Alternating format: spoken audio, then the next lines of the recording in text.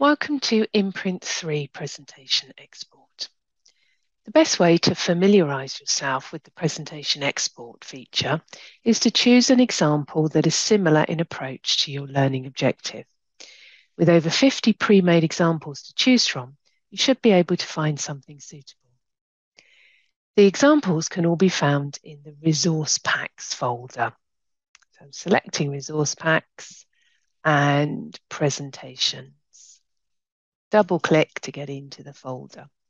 Subfolders with different presentation examples in. I'm choosing a quiz, double-click. And I'm going to choose woodland animals, again, a double-click. Once you've selected your presentation, the easiest thing to do is to then export it so you can actually see how it works. And that's done through the File ribbon, top left, and then Export Presentation, bottom right. It will open it after export, so I can just export. And here it is in PowerPoint, which is what I use, but you can go into Google Slides too. And I'm just going to play this so that you get the idea. So this is initial letters. So just navigating as you would normally do through any presentation software. What's the initial letter that works for rabbit? So we can try B. No, that's not right. Let's go back to the question again. Let's try Yes, that's correct. It is a rabbit. Move on to the next question. So hopefully you've got the idea. We'll come out of there, go back into InPrint 3. If you're going to amend an existing example, it's best to save a copy first. So that's done, again, from the File ribbon, Save As, Save Document As, and then save that wherever you want to.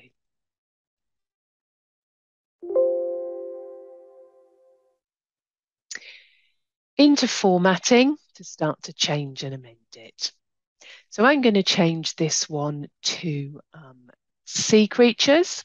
So just as you would normally do in any InPrint 3 document, I'm just going to remove that, type in sea, and my symbol will appear automatically.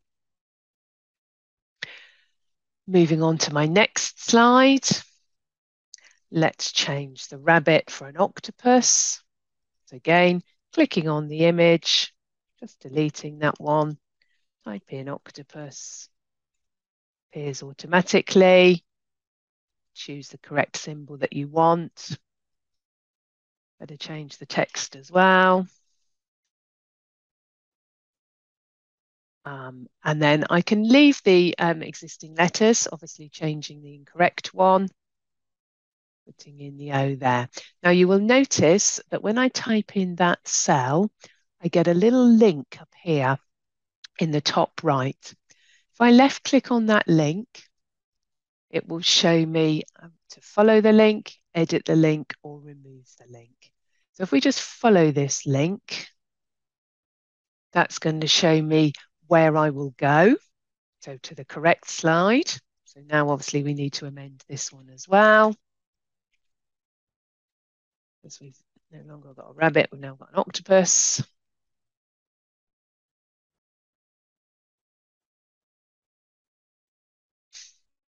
I'll go back to that original slide and just check the incorrect answers. So if I left click an incorrect answer, I can have a look at my link.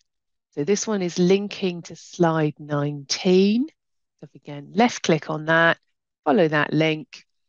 No, try again is the correct answer. Go back to that beginning again. Now, obviously, you can work through each of the different slides, changing the animals, changing the letters, etc. But there are some other changes that we might want to make. So the background here is now not really suitable to sea animals. So I want to change the background. Now, this is probably the hardest bit in the presentation export. It's done through the Pages ribbon and Edit Header and Footer.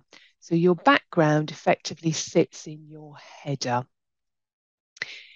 On the right-hand side, we have given you lots of resources to help in presentation export. Now, these sit within the widget media files. So if I just go back home, I can show you where they are from the root. So widget media, down here at the bottom, presentation, backgrounds, two different sizes. I'm using widescreen. So you've got borders, seasonal, shapes and patterns, and themes. I'm going to go into themes, and I'm going to just find one that's to do with water. So this one here looks a good one. So left click, sits on my cursor, and I just drop that in the header space. And then I can just drag to resize that onto the screen. And you can see that that's then changed it on every one of the slides. Once you've dropped that slide in place, you then need to close the header. So on the header and footer ribbon, we can close that header and footer. And that's everything sorted for our backgrounds. Other things that you can do, let's go on to the correct answer and have a look at the button. We may want to change the button. We might think that the colours aren't correct on this one now. Now, this is an image, and if I want to change that button, the first thing I need to do is to delete the existing one.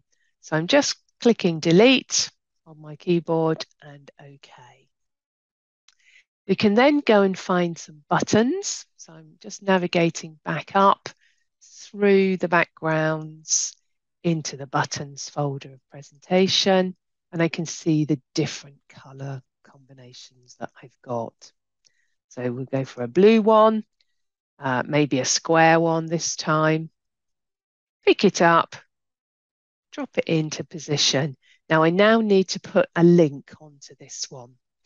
And on my presentation ribbon, I can add a link to the slide. It can go to the next slide, previous, the first, the last viewed, and any particular number of slide that I want. This one's just going to the next question, so it will be the next slide. And OK. And you can now see that the link is there. And if I follow that, it will take me onto my next slide ready to change. As well as adding links into the presentation, we could also add a link to a web page. So if I have a link to a web page from my octopus, so I can choose the cell, again on my presentations ribbon. This time I could add a web link, and then I can just copy and paste an appropriate web page into there, so that within the presentation, when I clicked on the image of the octopus, it would take me to a web page about more about octopus. So that's how you would amend an existing presentation. Obviously, then we would go back to File, save the changes we've made, and then export it in the same way as we did at the beginning. If you didn't want to amend an existing one, then within templates and the presentations folder, you have some blank presentations from each of those different categories. So if I go into quiz again, this is the initial letter one that we've used. So this one still has the background that would need to be changed, but you haven't got any particular animals or anything else in there. So you could effectively start from scratch there. If you prefer to begin right from the beginning, then again, in your templates, you have some blank pages. So if we go into presentation widescreen, completely blank, presentation mode will allow you to put in background colors, manage your slides, from widget media, you can obviously put in those backgrounds in the same way as we did through the header and footer tab.